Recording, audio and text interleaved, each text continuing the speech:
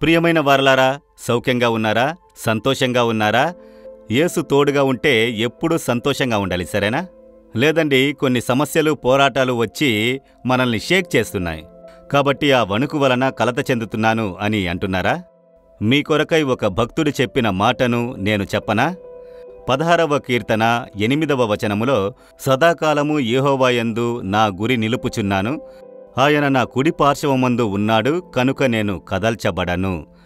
దావీదు అనే భక్తుడి యొక్క జీవితమును చదివితే ఆయనను కదిలించే అనేక సమస్యలు వచ్చాయి, గొప్ప పోరాటాలు వచ్చాయి. మరణమునకు నాకు ఒక్కడుగు దూరం మాత్రమే ఉందని చెప్పే అంత పోరాటాలు వచ్చాయి. అయితే అతను చెప్పుచున్నాడు, నేను కదల్చబడను.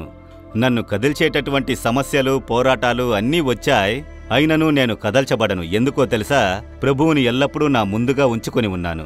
ఆయన నా కుడి పార్శ్వమందు ఉన్నాడు, కనుక నేను కదల్చబడను. అదే మన అనుభవమై ఉండాలి.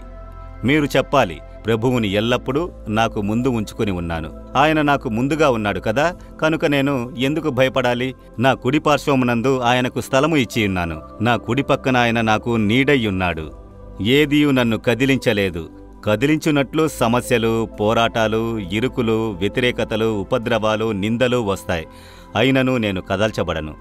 అదే ప్రభువు ఇచ్చే గొప్ప నమ్మకము, విశ్వాసము, ధైర్యము. చూసారా? మీరు చెప్పండి, దావీదు వలె చెప్పండి, సదాకాలము యెహోవాయందు నా గురి నిలుపుచున్నాను, ఆయన నా కుడి పార్శ్వమందు ఉన్నాడు, కనుక నేను కదల్చబడను. తండ్రి, ఈ అనుభవము నాకు ఇచ్చినందుకు మీకు స్తోత్రములు, స్తోత్రములు. యేసు నామమున ఆమెన్, ఆమెన్.